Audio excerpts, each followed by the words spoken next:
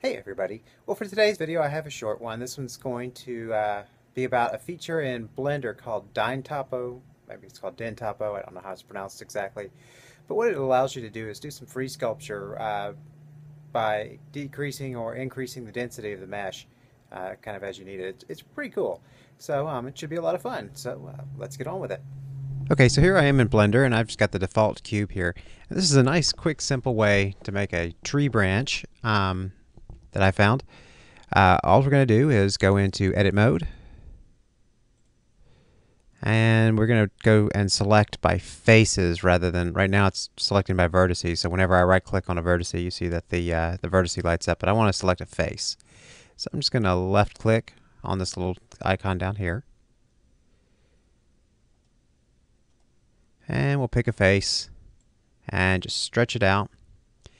And I'm going to go up here to the scale button and click on that and just drag a little bit to the right to make it a little bit smaller, give it a bit of a taper.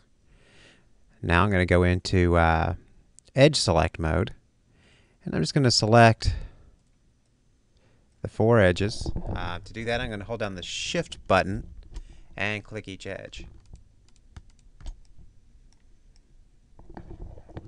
And with all 4 of those lengthwise edges selected, I'm going to go up here and subdivide, and we'll set that up to a number of subdivisions that looks about like that. So everything looks kind of even lengths on each side. And then I'm going to actually go into vertice mode and select all. Now you'll see that everything is selected here. I'm going to subdivide again. This time I just want to make the mesh denser. So we'll go down to subdivide again. And we'll just click up to the number of cuts about there. That gives us a lot of vertices to work with because we're going to do the rest of this in sculpting mode. So now I'm going to jump over to sculpting mode. And first thing I'm going to do is go to grab. I'm just going to increase the size of the brush some. And it's going to give this sort of a nice S shape to it.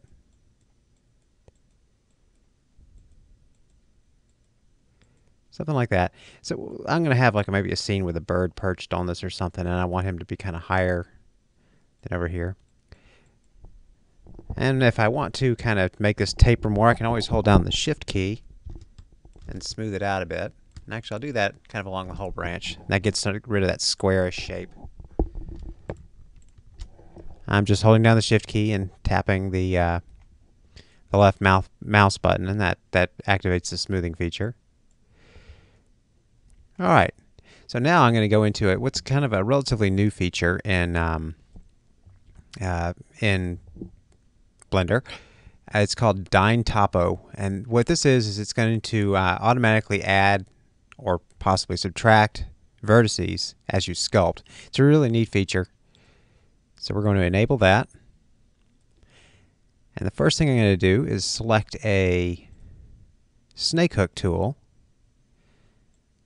And with the snake hook tool, I find that it's best to have detail. Sorry, it's best to have the detail setting down pretty low. Here, let's see, make it so we can read that whole thing. Detail size. We'll set it down to around 2. And the brush we're going to shrink as well.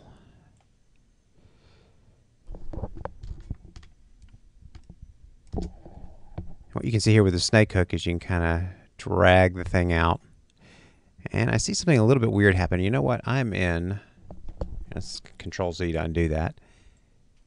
I have the symmetry mode turned on. So let's turn off the symmetry lock, because you don't need that with the tree branch. And now with the snake hook, I can kind of come in here and pull some branches out.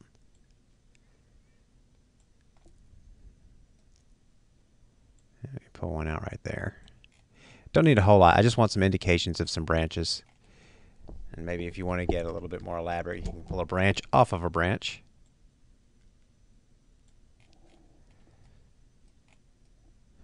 Alright, and now let's give this some gnarly texture. And again, we're going to keep this in the Dyntopo mode. I'm not sure if it's really pronounced that way, but it seems to work. We'll just go to blob And you can see here I can just draw along the edge of this thing and kind of give it sort of a gnarly texture. And if I zoom in, I get more detailed. And actually, it's probably a little bit too detailed. Let's undo all that. We'll set the detail strength for the Dyntopo back up to around 10. Alright, that's a bit better. I'm not going to have so much so much density in my mesh that I can't use it. Now it looks pretty jagged here. If you want it to look a little bit less jagged and like what it'll look like when you actually render, you can turn on this smooth shading thing here. So I'm just going to zoom around and draw in some gnarls, details into this branch. Like I said, zooming in and out. I mean, you can change the brush size as well. I find it easier just to zoom in and zoom out.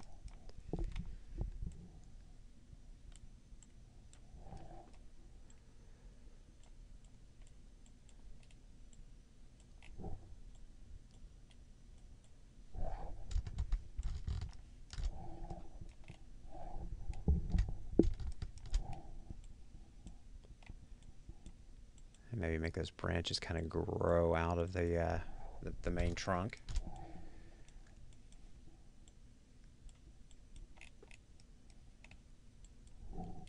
And maybe I'll go back into the snake hook and kind of split this end off a bit.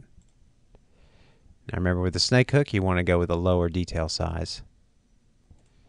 Oh, I was in grab mode. I wasn't in snake hook mode. That was the problem. So you got to be careful. They kind of work similar, but the grab doesn't add density to the mesh when you're in Dyntopo mode.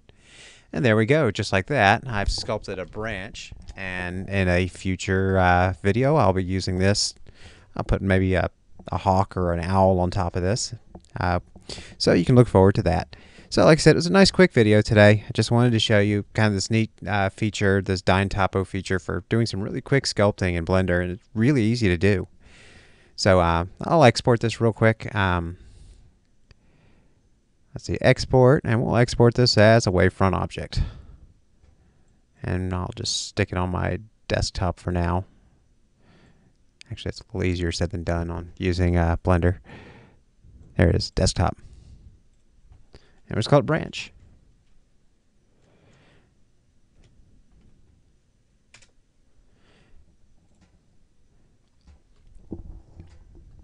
That's a nice, like I said, a nice quick way to create a branch for a nice nature scene.